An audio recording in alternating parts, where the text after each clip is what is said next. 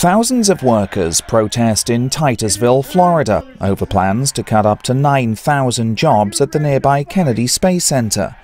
Space Shuttle worker Alan Newton expects to lose his job when the shuttle program ends this year. I'm planning on doing whatever I have to find a job. As much as I don't look forward to it, I do know that I'm going to have to. It's one small step for man, one giant leap for mankind. Since NASA put a man on the moon in 1969, liftoff of Discovery, Florida has been the hub of American space exploration.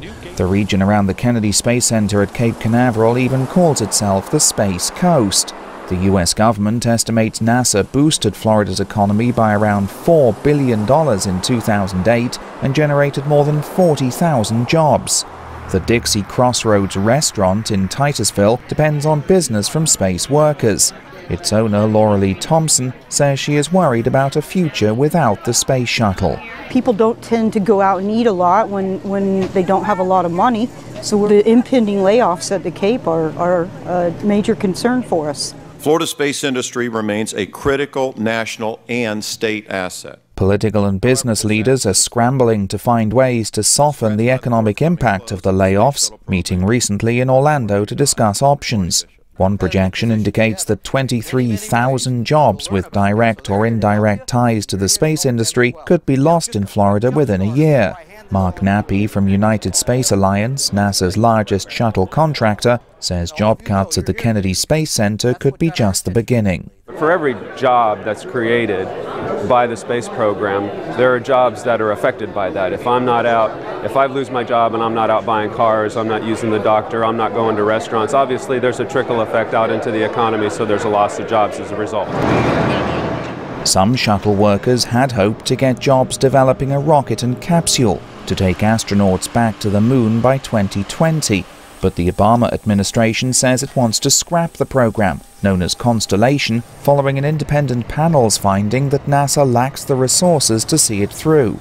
Instead, the White House favors using private operators to carry astronauts into orbit.